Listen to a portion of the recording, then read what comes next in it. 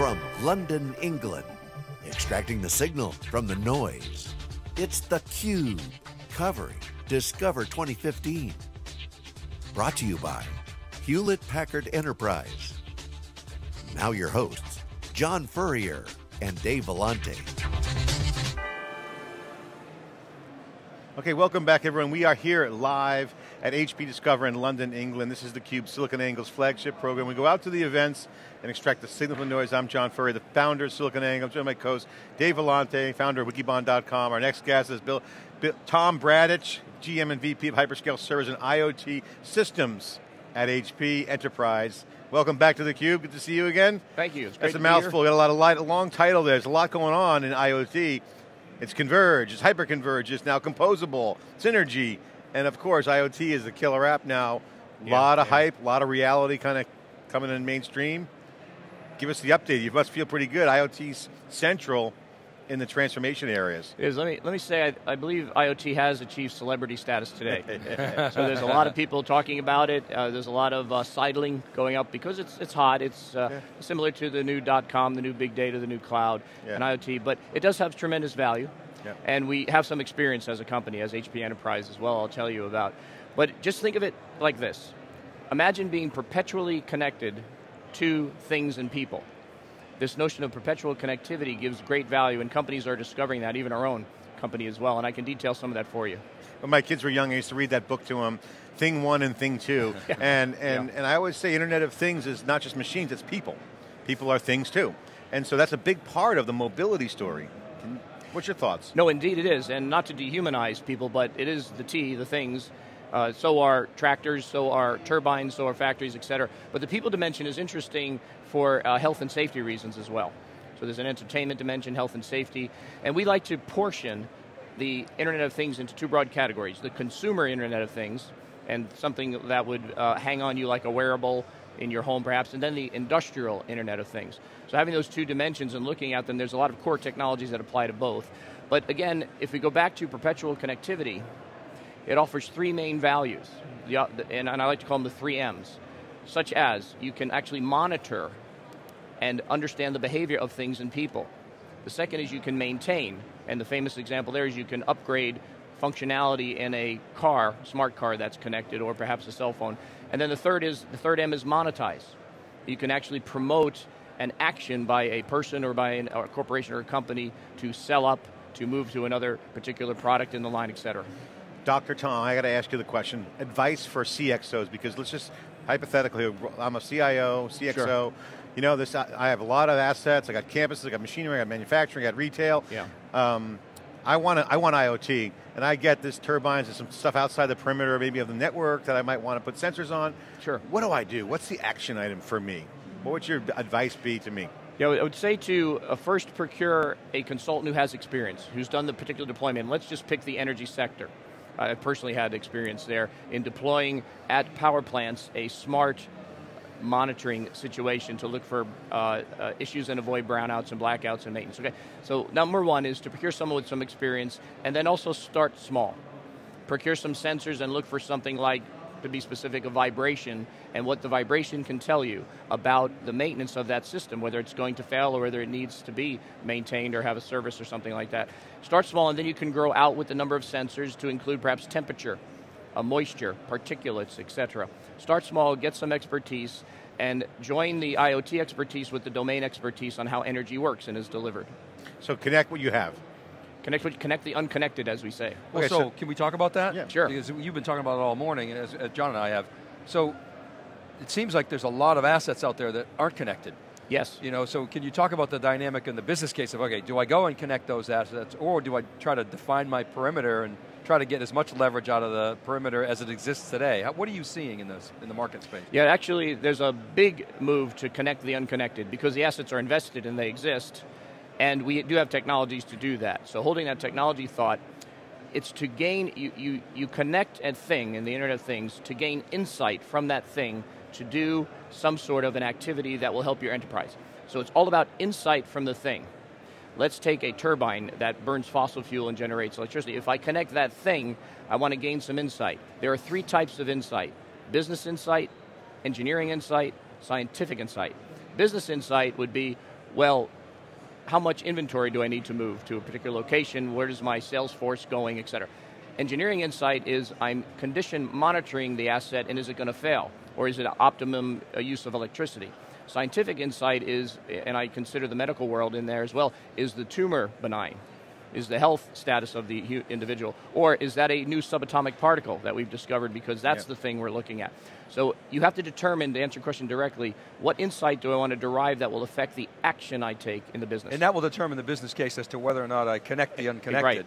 And sometimes they're airtight business case. And it's not necessarily trivial to connect that Well, explain that airtight business case. You mentioned it's so obvious that you have to do it. That's what I mean by an airtight business case. Okay. Some are unproven, so there's no history. But to understand, let me put it this way. Think about the business case with converting an unplanned outage, a failure, of your car, your dishwasher, your computer, to a planned outage. In other words, wouldn't it be great through the perpetual connectivity of the Internet of Things to know if your automobile will fail and when? Then you can say, oh, it won't fail on my way to an important meeting, rather I can take it in and get it fixed. Oh, my washing machine won't fail when I need that shirt for tonight's meeting. It will fail, effectively taken out when I can know about it. So that will cause consumer satisfaction to go through the roof, and therefore the business case begins to fall out there. I just love Internet of Things because it brings the predictive prescriptive analytics, which is a big data opportunity, and also marries the cost reductions, or Moore's Law, if you will, for this hyperconvergent now composable. So it's kind of geeking out in kind of two areas, right? So and now you got a whole nother area of the outside of IT. You have an amazing, you got telematics. Scott Weller was just on earlier this morning. He had a telematics background. You have a background in IoT and another outside of IT. Those worlds are colliding. Share your vision on that, because you have an interesting perspective on that prior to going live here. Share your thoughts. It is a new convergence, and I'm going to pick up on what you said earlier. If I can give you a geek term, it's cognitive prognostics. Well, what does that mean? That means predicting the future. Who does not want to predict the future? You want to know, when you're young, who you're going to marry, what job. When the Cubs are going to win the World Series. When the stock market. That's easy to predict. Right. Is there any human? And this has led to all kinds of things like, palm reading, crystal balls, and astrology, etc. But the world is enamored with prediction. So in the world of IT and operations technology that are converging, it's about prognostics and predictable behavior. I want to predict the asset, I want to predict the sale, I want to predict the location, I want to predict the weather, on and on, etc. So that dimension, to do those prognostics, they run algorithms on IT, computer systems. Well, the HPE Enterprise Corporation, as you may know, is #1 in compute as well. So us taking that compute expertise and imputing it on IoT applications gives us that advantage. Because again, a lot of it is about running software algorithms to do predictions. If I can predict where I can drive the energy, I can predict when I'm going to discover this particle, I can predict the health status through this and that, and I think you know what I'm saying here. That prognostic. It's real time, you got the flash memory, all the stuff kind of comes together all those under technologies. the hood. Yes. All right, so I got to ask you the next question. So perpetual connectivity, love the term cognitive prognostication. I'll have to use that at a cocktail party this weekend. I'm going to weave that in somehow this weekend. My kids' lacrosse tournament. It only works in Palo Alto, John. The parent dinner, it's always good. It sounds good. It sounds impressive. No, but I love the cognitive computing, certainly IBM's all over that. But perpetual connectivity is a good concept. What about perpetual power? Because that's another issue in IoT. Power, battery. You're right. The sensors that connect to the things where we derive the insight, if we look at the chain here, right, the food chain, have to run on power, as you said, and energy as well. So we're actually, I'll tell you an example, get a little geeky here again. We've created a new system called the Edgeline. And in it has what we call power on Ethernet technology, which means if you think of the old phone systems that plugged in the wall, you didn't plug a separate plug in the wall. You had one system that had both the signal, the voice, as well as power. So that was power over line. We have the same concept. We can plug a sensor and it gets the power not from a AC socket or a DC source, but rather from the Ethernet as well. But that's a big deal, and the fact that low power technology is becoming more and more ubiquitous and affordable is going to mean more things will be connected through sensors. And that's BLE is a great example on the Aruba stuff. Bluetooth Light or low energy, right, as well. So talk about the power thing. That's interesting. I love that power. I see this great example. But the issue there is the truck roll. The thing now we're getting outside of IT, I got a provision. An actual network connection. Another bottleneck, potentially. So IT guys have to prepare for this, understand the fantasy of the costs, the hidden costs that might occur. What are some of the easy tripwires to identify out there that you could share for practitioners out there? I immediately go to security. And an IT professional, one of his, if not the greatest concern, is securing the data center or the cloud. And by the way, I believe a cloud is just a data center that nobody's supposed to know where it is. So when I talk about clouds and data centers, the security dimension is somewhat controllable because it's in four walls, et cetera. I'm not saying it's trivial, I'm just saying it's controllable. Now we move to the Internet of Things and we're taking compute capability out to the edge. I like to call it the other off-premise, where the cloud, public or private away, is the first off-premise. The other off-premise is out at the edge. When you take IT assets out at the edge to do edge computing, and I'll explain why that's valuable in a minute, you have security concerns and issues, so the IT professional has to find the way to extend and graduate that out to the edge. And actually we're doing that by imputing HP enterprise capability at the edge. So the same capability to protect and manage systems in the data center, we will actually impute and extend out to the edge. That's our strategy to do that. But that's the biggest thing, is you got to make sure it's secure, because you could be collecting data that's extremely vulnerable and extremely important to the enterprise. Or it could be an entry point, surface area attack for a hacker. That's absolutely true. And making sure that is protected, because now you're exposing the thing to the hacker, where before when it was unconnected it was not possible, or at least feasible. Yeah. So you have hyperscale in your title. Can you talk about the relationship between hyperscale and... It is a generic term, it's not an exclusive term, but it has to do with lots and lots of things. The scale, hyper meaning above and beyond, scaling up. And the notion of scaling up and out is a IT term, and it's been around for... Not hyper-converged relative to the definition of that. And that's, you can actually do both. You can have a hyper-converged, hyperscale system, because when you converge things, you're pulling them together in a single unit, and the value proposition there is just one part number to manage, less quality issues, et cetera. But to do the scaling is bringing it out and out. So for example, we're looking at opportunities where we're selling by the thousands, because again, the more connectivity you get, the more systems you need, and they scale out. Now, one quick thing. Why do you want to collect a lot of data? Why is the Internet of Things a big data problem? It is, by the way. Yeah. That's because we go back to prediction. If you have large data sets, your predictions and conclusions are more accurate. If you have small data sets, the chances of you missing the prediction is higher, et cetera. So the more data, the better. So, can we talk about that data model? You bet. And what's changing in the data model? What's enabling a new data model? Yes. Let me start there. Sure. First of all, the data from the Internet of Things is unique. It's actually big analog data. National Instruments has actually trademarked that term. It's big data because it's voluminous, it's variety, it's very, very fast, etc. But big analog data means it comes from nature and physical sources, such as motion, particulates, voltage, moisture, acceleration, location, GPS location, for example. These are all analog phenomenon. How do you process an analog phenomenon of how much you're sweating or your heartbeat? Well, you have to take that analog phenomenon and do what's called an analog to digital conversion. That's a technology that a partner will provide for us in the solution. So that's the notion of the data. Now, big analog data is the oldest, the fastest, and the biggest of all other big data combined. You might say, well, you got to justify that point of view, and if you like, I will, but that's what's amazing about it, the enormity. Yeah. I know a big analog data IoT solution that is 40 terabytes a second. That is huge amounts of data coming in through a sensor. Massive. So I don't question it, but I want to learn more. Can you justify that? Well, let me start with it's the oldest. Well, if you believe in let's go back to the creation of the universe. If you believe that the universe was created by the Big Bang, I would argue that's an analog event. It had motion, it probably had noise, it had light, it had magnetism, it had velocity, it had acceleration. These are all the things we measure today.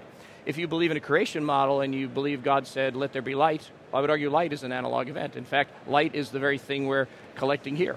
So no matter what you believe, it's the oldest. So so what is a better term, data lake or data ocean? If motion or data is universe. Data universe, exactly. Data universe, all right, go. So that's oldest, right? You said it was the oldest? Yep. You said it was now fastest, just think about video. You're in the professional video business. Well, that's one of the fastest data happening, the number of frames per second and the resolution, right, et cetera. But just think about the electrons moving in your body, your heartbeats, the blood flow, the vibration on the air conditioning vents here, they're all moving at extremely fast rates and fast frequencies.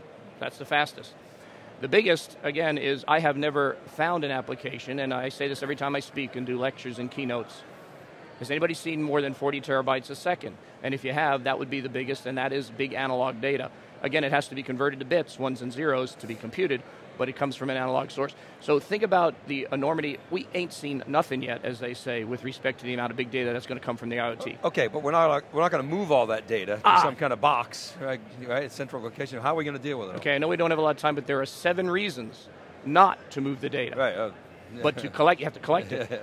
Collect it at the edge, and the phraseology I like is compute at the edge, accelerate insight. In other words, don't compute it all back at the data center or the cloud, but compute it at the point of capture. Right. Now, we don't have time for 7 reasons, but if you want to learn more, we'll do that. But let me give data you, has gravity. Let me give you a couple. Number 1 is if you compute at the edge, you accelerate another phrase called time to insight.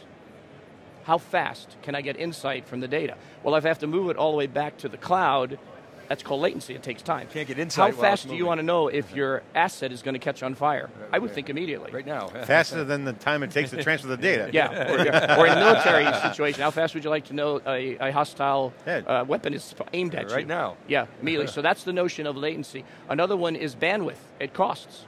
And a second one is, even if you can afford the bandwidth, you don't want to tie it up necessarily with all this big analog data coming from the IoT as well. So there's several more, but there's a lot of good reasons. So there are reasons. Edgeline fits there. That's the Edgeline. And that's why we've created the Edgeline family.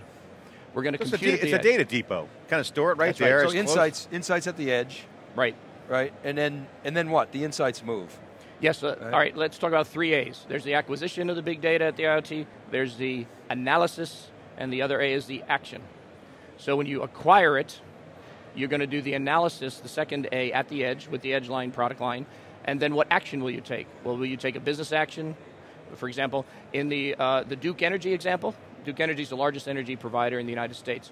When we instrumented their turbines, the action to be taken would be to actually go into the financial systems in the IT dimension and actually budget money to do a repair or replace action. Now think about the value of knowing where your money's going. If you manage your own home, you can make a type 1 error, which is I ran out of money. Darn. A lot of people make that error. I have too in the past.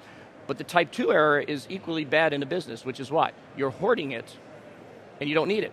So you could have used it to extend, a Super Bowl commercial or hire another professional. So to avoid a type 1 and type 2 error, the financial case of that data being able to predict, and you look and say, I see you have $6 million allocated to do replay. How do you know that? Well, my industrial IoT solution told me that by this time, it would end. And if you care to know how that works, it's pretty interesting, but it gets kind of geeky here.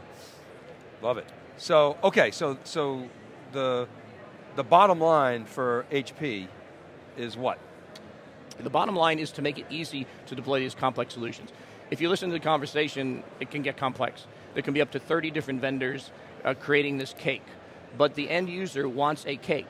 The time to value of an already baked cake is pretty interesting. You open it, you put it in your mouth, and there's value. If you want to bake your own cake or make your own, you risk what's called integration risk. And the famous integration risk of baking a cake is borrowing a cup of sugar from your neighbor. Right, you got to go, I'm making a cake, I don't have sugar, can I borrow a cup? That happens in the world of IoT and IT, is I'm missing a cable, I'm missing a driver. So we're going to make it easy to be the baker to bake the cake. Now again, we don't provide every solution ingredient. We have good flour, we have really good sugar, but we don't have frosting, so we will partner with a company like, for example, Intel, National Instruments, for example, PTC. These are some of our partners that will help us with the solution ingredients, but we will, as HP, make it easy to add to this transformational journey around a data-driven organization. It's data-driven now with traditional IT data. It will be data-driven as well with IoT data. Tom, talk about Moonshot. One of the things we were very impressed with when they launched it, but it's got one use case. It's mostly big data and video, as it turns out. Yes, yes. So now Antonio Neri was saying yesterday they're going to start breaking that out because it has low density, a lot of power. Yeah. Are you involved in that whole Moonshot, how it's going to be decentralized? As a matter of fact, I am the general manager of the Moonshot business. Okay. And I can tell you it's an amazing product. I can tell you also that it relates to the IoT, which is, excuse me, part of our discussion here. How does it relate? Well, Virgin Racing, NASCAR, racing actually uses the Moonshot as an edge computer. So the Moonshot is so dense, so hyperscalable, that it can take a large portion of the data center and put it out on the edge. And you get deep compute at the edge. Another buzzword or phrase. You get deep compute at the edge, and the sensors connected to the car send the data in, deep compute is at the edge. So the edge is the pit in the racing opportunity. So Moonshot in general is doing well. We just had several deployments of, for example, not in the IoT space, but actually on Wall Street traders using Moonshot to do trades and do it remotely. In fact, there are Moonshots sitting in New York City and the traders are in London doing real trading, and they can actually re-reference back to the Moonshot. So you're going to federate that out. You see yourselves going, okay, hey, let's not have the whole chassis. It was a pretty monster chassis, but the backplane and everything else, can you just take those out and just put them as devices? You have a good point. We have an amazing asset that we've invested in. From a financial perspective, we're going to get an ROI, a return on investment, by employing the Moonshot technology in the IoT space. Now, the Moonshot, as it is today, is a big data center in a box concept as well, and that's not appropriate for everything.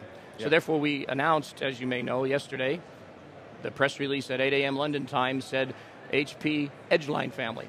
So the Edgeline is obvious. We're going to have compute at the edge. So we have a scalable family. So there's Moonshot in Edgeline? Yeah, I'm sorry? And Moonshot is in Edgeline, or is that? Yeah, there's two business units, and I happen to be the general manager of both. Okay. And the aforementioned synergies are why. Yeah, okay. And Synergy is not a different group, right? The Synergy product is a different blade product that is not mine, another general manager. So you envision Moonshot being tightly coupled with some capacity Edgeline. That is correct. That edge compute device area. That is correct, and it's very, now why? Because Moonshot is the best in the industry at high performance at low energy. Yeah. It's the best in the industry at high performance and small footprint. Yes.